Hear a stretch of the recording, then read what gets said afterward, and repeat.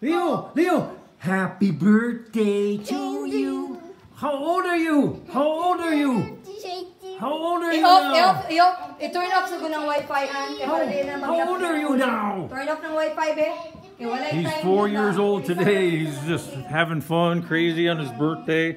We have some guests over now, and I just cooked a bunch of not hot dogs, but hamburgers.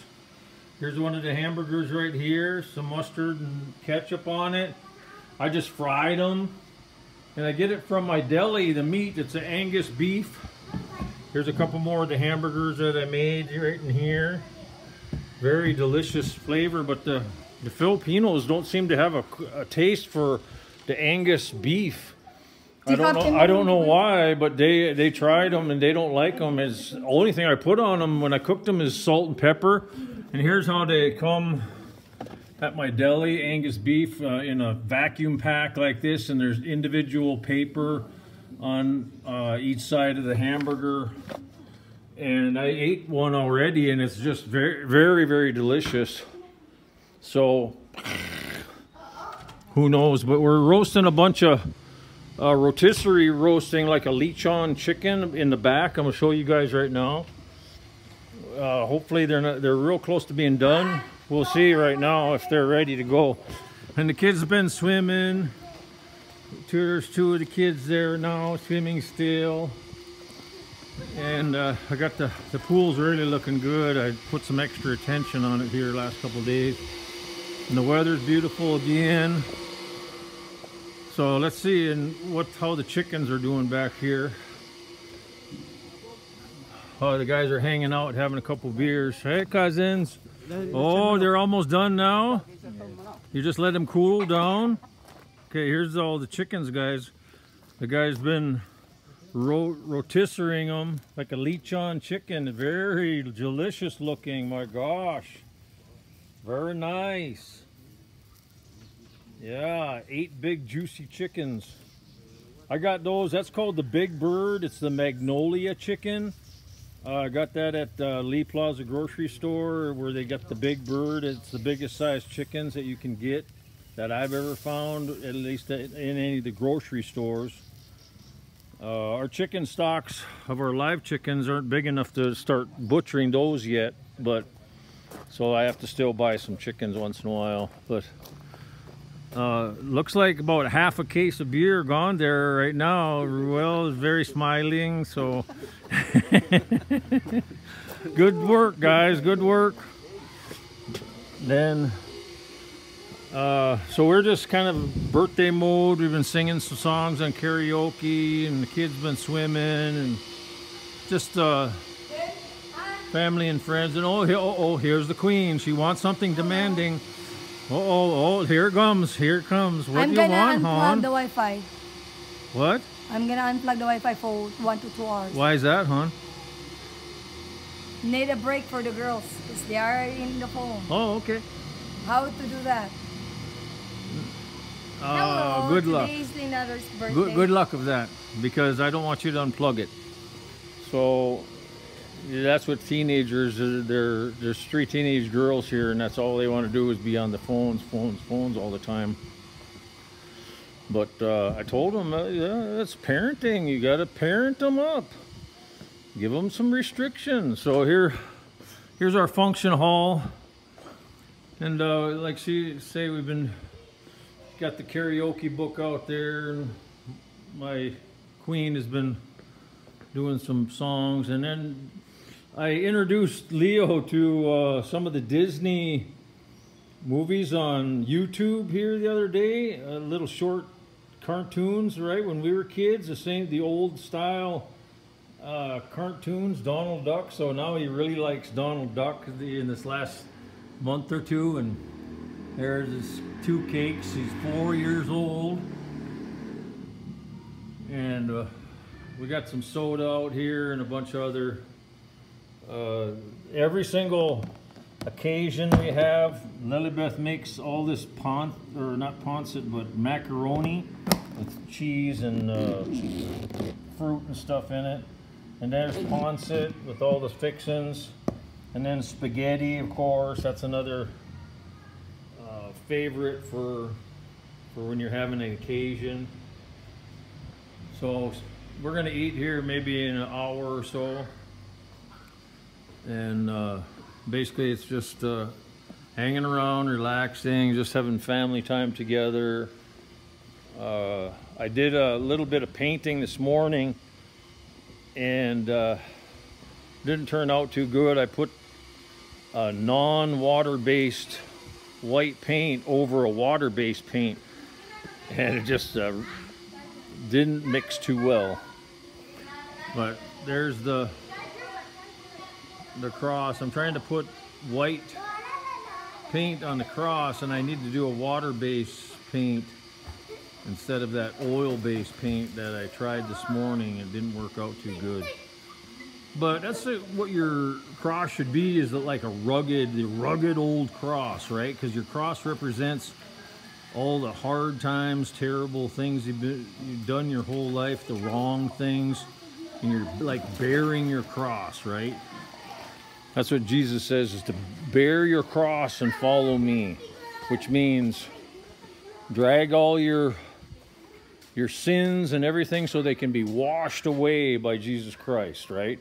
But carry it on you as a weight, and as you become closer and closer to Jesus Christ, your cross becomes lighter and lighter and lighter, and soon the burden of your sins are gone because you've asked Christ to forgive you. And then it's just a matter of your walk with Christ.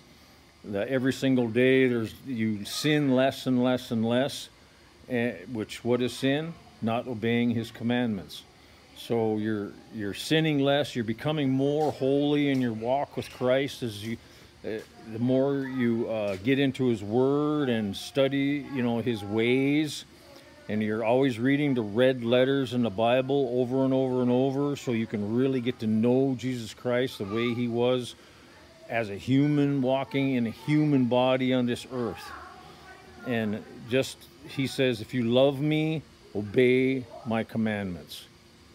So that's the key right there, guys. Loving God with all your heart, soul, and mind, and then loving your neighbor and obeying his commandments and getting out of the system of the world, which is Satan. Completely separate yourself. Every single time that you separate another tentacle from the world system that's engulfed you or has a hold of you, every time you can sever one of those away, your burden becomes lighter and you become more free in Christ Jesus. So that's the key, guys. That's your absolute key to life on this earth, because then you become into the kingdom of God, in the kingdom of heaven, the more you do that. So I made this penetration last couple days. I just painted this morning, and the glass company is going to come out, and it's not perfect dimensions. It's a little off as far as squareness, but that don't matter. We'll just caulk anything that's not square. Put sealant caulk around it, around the frame of it. So it'll be a aluminum frame and like a 5/8, or no, it'll be probably a 1/2 inch glass.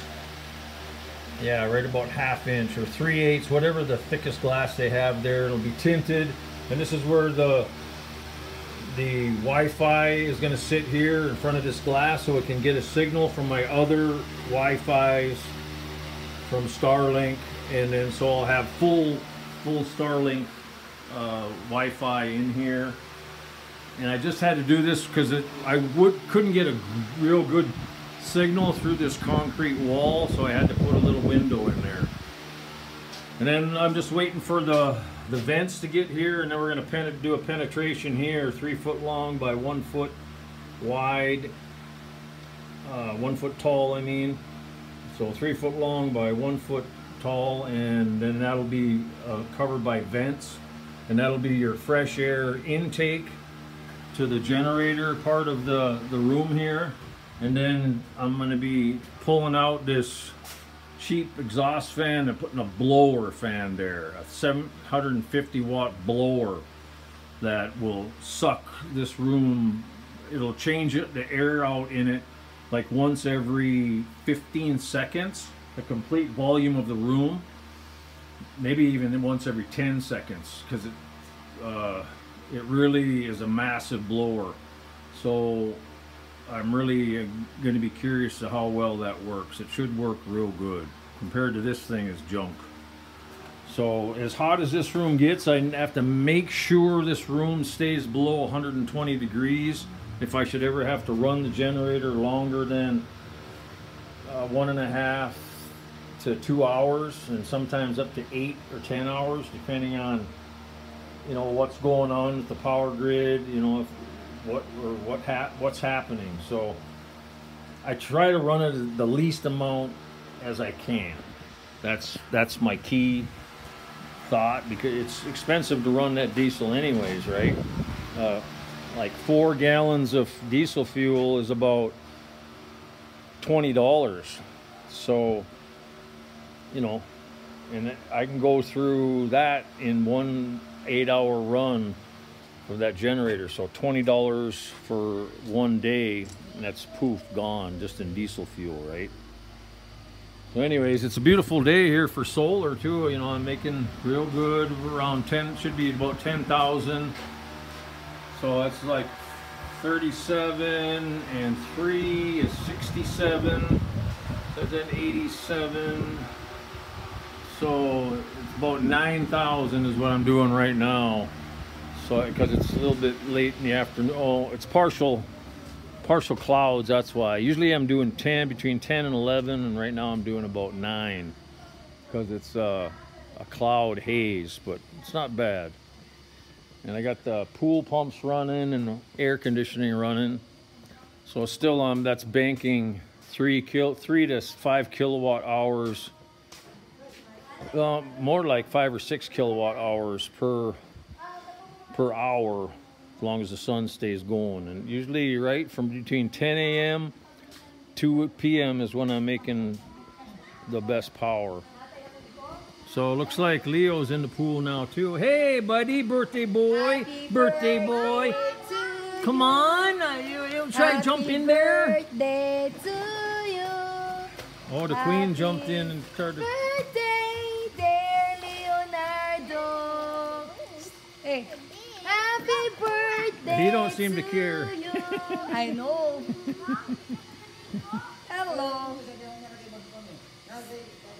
So the kids are having fun, and that's Laura over there. She's a half Filipino girl too. Look just at like her. Leo's half. Look Filipino. at how tall she is. Yeah, very she's tall. 6 years old. Oh, she's 6 years yes. old? And oh, my Leonardo's God. 4. So oh my God, in 2 years, is Leonardo going to be that taller? Oh, never know. You know, I'm 6'3", and you're actually a tall Filipino, so... And your dad's close to 6 foot, isn't he? 5'11". 5'11", yeah. So I married into a tall Filipino family as it is, and you get mostly, or a lot more taller Filipinos in Mindanao. What I've noticed anyways. So we'll see. I mean, you know the way kids are, they grow, they'll grow in spurts, you know, and then they'll slow down and then grow fast again. So anyways, I'm gonna let you guys go. It's birthday day here for us today, and we're just gonna have birthday celebration the rest of the day. So you guys take care, and God bless you all as always, and I love you so much. Bye-bye.